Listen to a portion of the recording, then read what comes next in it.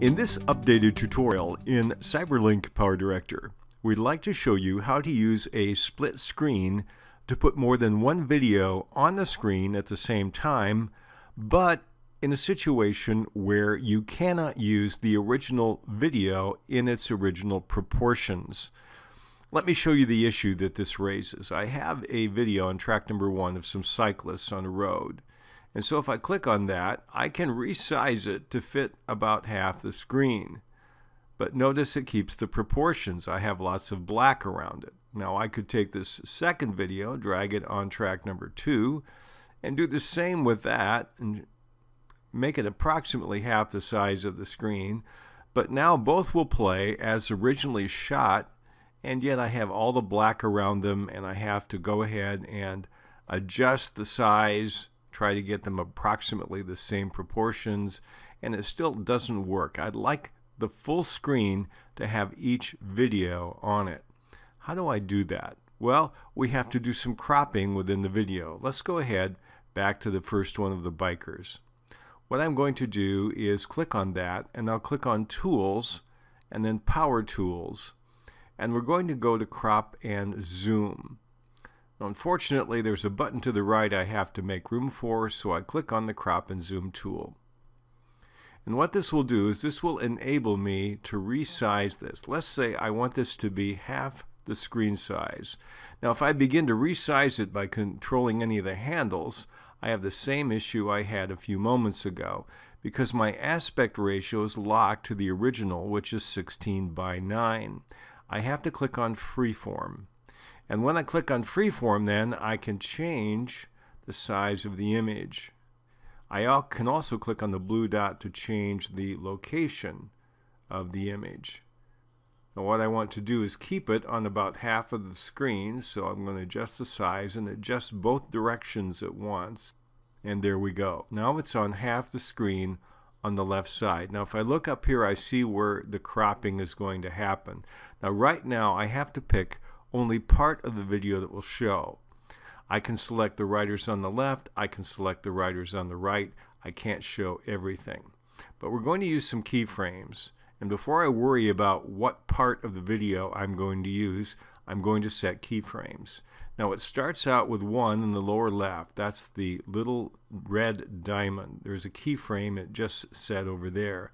To add another keyframe, all I need to do is move this playhead anywhere else. Let's just set 4. Let's do 1 in the middle, and we'll do the plus on the diamond. We'll do 1 on the right, do a plus.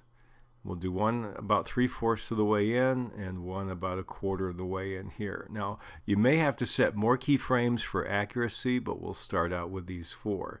So we'll move to the first keyframe by clicking on the arrow that takes it to the left, and the highlighted one will be the pink one. The other ones are yellow. And here I have my first keyframe. Now if I look at the preview window, the smaller one in the upper right, I get to see what I'm covering. Let's take the cyclist on the right. Okay, so we want to center on the guy in the pink shirt. So that will be where my video starts. Now I'm going to move to the next keyframe by clicking on the arrow pointing to the diamond to the right.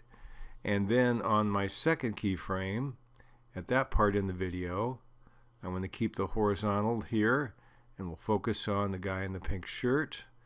That will be number 2. Then we'll click again, and we'll move to number 3.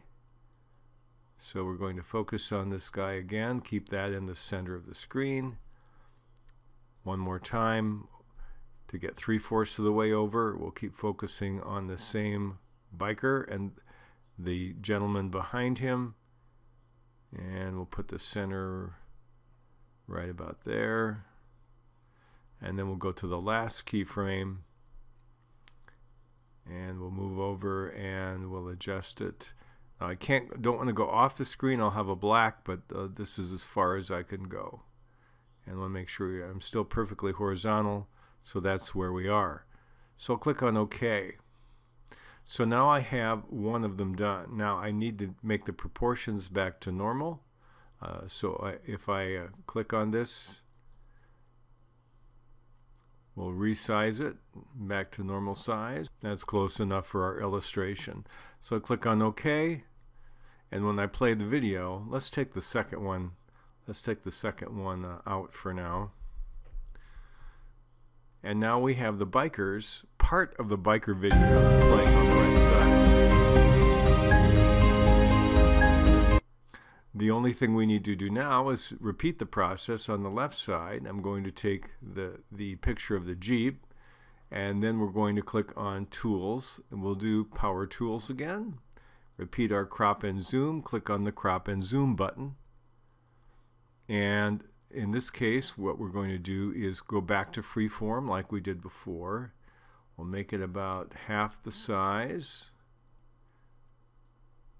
Looks like I need to make it a little bit wider here.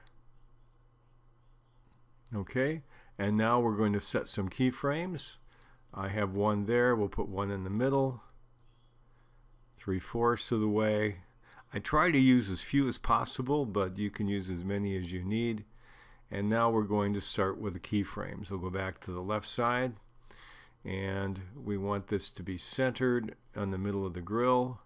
Again, we keep looking at our preview screen at the upper right. Then we'll move to the next keyframe, and this one's way off too. We want to center it on the middle of the grill in this shot.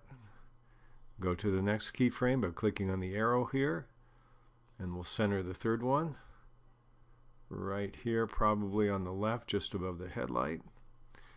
We'll do it again. Now we're going to center it right here. Set a keyframe, and at the end we want it to be right like this. Okay, so now we have our second one done. Now the only thing we need to do is take this and we click on it again, get into our pip designer. That's what allows us to say you belong on the left side of the screen as opposed to the right side of the screen. Okay, and then we go ahead and we'll play the two side by side. Click on movie mode, give us a little more room so you can see better, and we'll play it.